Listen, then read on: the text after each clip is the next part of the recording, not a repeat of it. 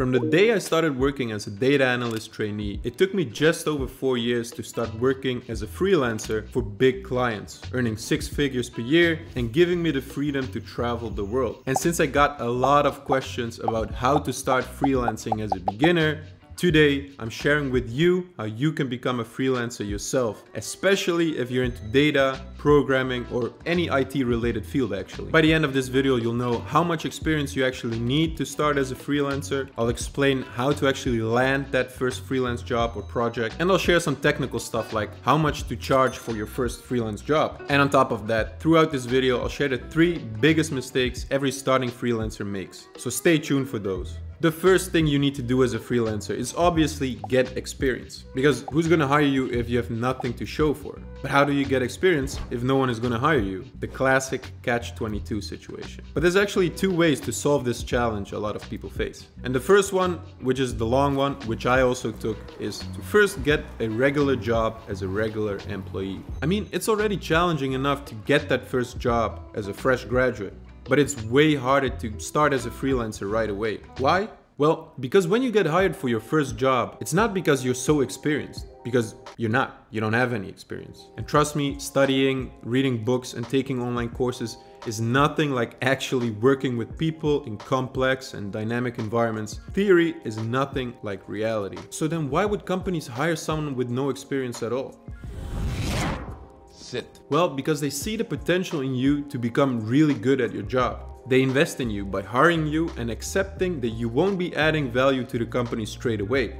But as you grow and learn on the job, you will be adding value to the company. And on the other hand, the reason companies hire freelancers is precisely because they are already skilled and experienced, expecting them to add value immediately. So there is no way you will get hired as a freelancer without any experience. That's the whole point of freelancing. So the first way we start freelancing is get a normal job, get experience, start freelancing. Now the other way, which is much faster, is to skip the whole working as a regular employee and go straight into freelancing. But didn't you just explain that you first need experience as a freelancer? Yes. But here's the thing, up until now, I was talking about freelancing in your own country, local freelancing market, if you will. But since the rise of the internet and since remote work has become so normal in our world, there's a completely different freelancing market. I wanted to say financial market. I'm talking about the online freelance market. Platforms like Upwork, Freelancer.com, and Fiverr.com connect companies and projects with freelancers from all over the world. You just need to create an account and offer your services. That's it. Now, as I said, I personally don't have any experience with offering my skills through Fiverr.com or Upwork, but I do have experience with hiring data scientists through these platforms when I needed some help with building a machine learning model. And to be honest, the experience was great, so I know for a fact that it works. However, there are pros and cons to starting your freelancing career this way compared to a normal job first. Let's start with the pros. You can start freelancing right away. No degree, certificates, or diplomas required. You just need to do your job well, get positive reviews, and people will soon start reaching out to you for help. And of course, there's the fact that you can do your work from any place in the world. However, this also brings me to the cons of freelancing through these platforms, because you're competing against freelancers from all over the world. Meaning you're also competing with freelancers that might live in a country with a very low standard of living, meaning they are willing to offer their services for a very low price, which you have to compete against. So the market is much more competitive through these platforms. And that brings me to another disadvantage of freelancing through these platforms. It can be tough to stand out when there's so many professionals on there. Why would someone hire you if you have 0 reviews? This is a 1, this is a 0. When you have 0 reviews when starting out on these platforms. Well, again, there's 2 ways to tackle this problem when you're starting out. First one being, be competitive in your pricing. Offer your services for a very cheap price at the beginning. So you do the work not necessarily for the money, but for the work experience and for the reviews. Eventually, the more reviews you have, the more money you can ask. And if you don't want to work for free, the other thing you can do to stand out is be very specific in your services. Niche down your offering. I mean, there's already hundreds of data analysts on the platform. Look at this. I will be your personal data analyst and visualization expert. The next one, I will be your data analyst and visualization expert. The next one, I will be your data analyst and visualization expert. But if you're very specific in your services, you could stand out that way.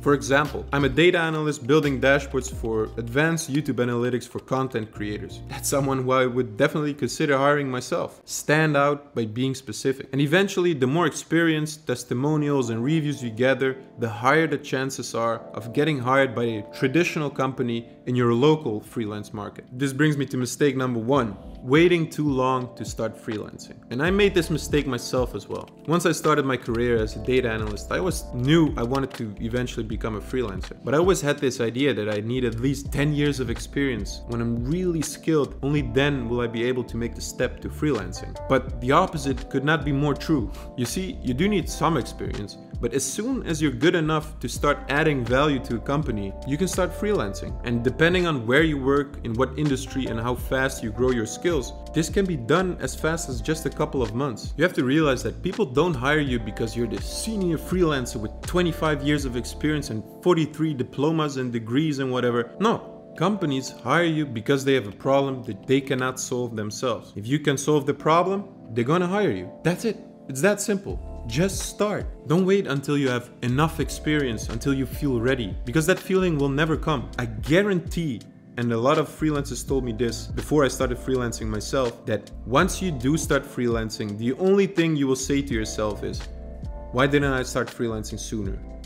And it was true. And if you're currently freelancing, or if you're watching this video and eventually start freelancing, please let me know in the comments if I was right. But okay, so now we've talked about how to gather enough experience to start as a freelancer. But how do we actually make that step towards freelancing? How do we land that first job? There's multiple ways. And the first one being your contacts, your warm contacts. Tell everyone you know that you want to start freelancing. And I'm not just talking about your friends and family, but also your ex-employers, ex-colleagues, and people you've worked on Fiverr.com or Upwork or whatever. Tell everyone you know. You will be amazed at how valuable your network can be when it comes to finding your first project. And best of all, because it's through your warm network, through people you know, the chances of getting hired are way higher because people can vouch for you. I got my very first freelance project through an ex-colleague of mine. He knew that eventually I wanted to start freelancing, so when he needed help with a small data project, he reached out to me. And if your warm contacts don't lead you to landing your first freelance job, then you should try your cold contacts. And with this I mainly mean leverage the power of LinkedIn. This is the place where you get to showcase your experience, your work, and your testimonials to the world. This is your business card, resume, and networking platform in one. I've created a video before explaining exactly how you should set up your LinkedIn profile in order for recruiters to start approaching you with job offerings instead of you having to look for them yourself. And of course, nowadays, LinkedIn is also a job platform where you can look for projects and clients yourself. But this brings me to mistake number 2, applying directly at companies. And I know this might sound strange, but hear me out. Although a lot of companies have their own recruitment department, the majority of companies hire a third party to do the recruitment for them. And these so-called recruitment agencies are basically the middleman between a company looking for you. They match you up, especially when it comes to freelancing. So rather than only applying at companies, my advice would be to also reach out to these recruitment agencies to get your profile in their system. You usually have a quick call with them and send them your resume, and they start looking for jobs for you. Yes, they do take a cut in your hourly rate, but it's usually not that much. Plus it's worth it if